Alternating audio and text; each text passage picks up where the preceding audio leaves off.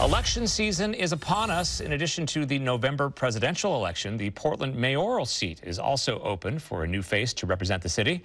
Fox 12's Amel Elhel is here now with more on three candidates who we met today to debate about the most pressing issues in the city of Portland. That's right. Well, Pete, we heard about homelessness, strengthening the workforce, and open drug use.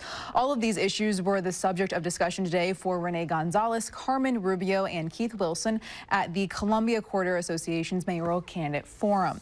Now, with Portland phasing out its commission form of government in January, the mayor's race differs from all others before.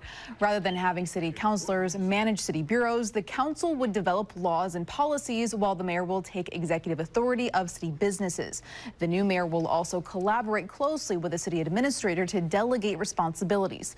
Today, the candidates discussed Portland's economy with a focus on small businesses. We're in this region where our local economy is comprised of more than 61% of small businesses. That is significant. We don't have many heads of industry here. We don't have, an economy like Seattle, even though it's a sister city not too far away from us. We are unique in that way. We are, we are makers and creatives and small businesses and medium-sized businesses primarily. Homelessness and its effects were also debated by all three candidates.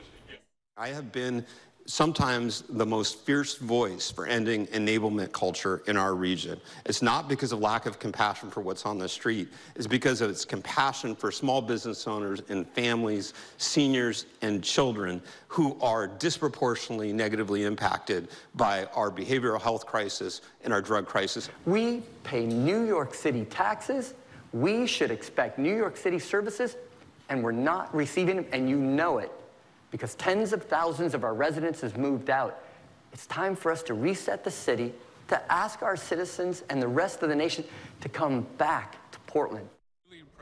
Additional topics discussed were protecting industrial lands, growing job opportunities, and keeping Portland's population from emigrating to other cities. The November 5th Portland general election will determine not only the new mayor, but also the city auditor and 12 city councilors. Reporting in studio, Amel Elhel, Fox 12 Oregon. Some big changes on the way. Amel, thank you.